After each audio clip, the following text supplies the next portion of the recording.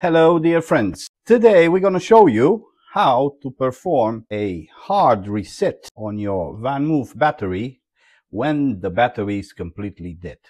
I know I showed you, like last year, I showed you the trick with the tweezers to hard reset the BMS. But sometimes the BMS is completely dead. So where you perform the reset, it needs voltage and the BMS is shut. So you cannot do that. And now I'm going to show you an easy trick how to hard reset the battery when the BMS is shut. So in order to do that, you need to have at least 35 volts into your bike battery.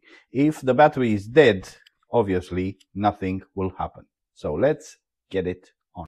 Excusez-moi, sorry, but my my office is a mess at the moment, but I wanted to do this for a long time and I think now is the time. So you can see this is PL.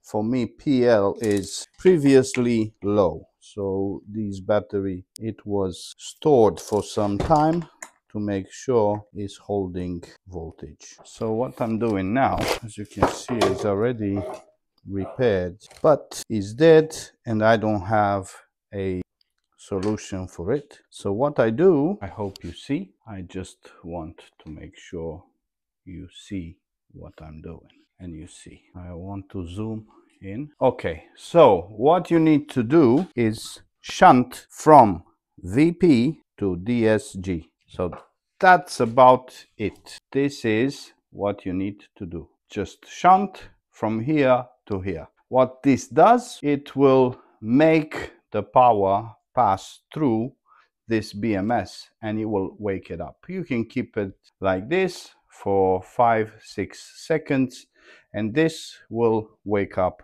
the BMS. After you do that, you also can do a hard reset after you let the power pass, because what you do, you avoid these MOSFETs. So yeah, you avoid these MOSFETs and you just make a shunt between VP and DSG. And this, what it does, it wakes up the BMS. You cannot reset anything if the BMS is completely dead.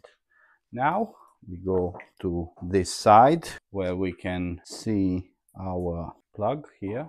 Yeah, I just want to make sure you see. And we go to ground and RST. Hold it for 5 seconds and this will do the complete reset. And now you're good to go. Yeah, I had the reset done. So this is how you do a hard reset when the BMS is dead. Thank you very much and have a good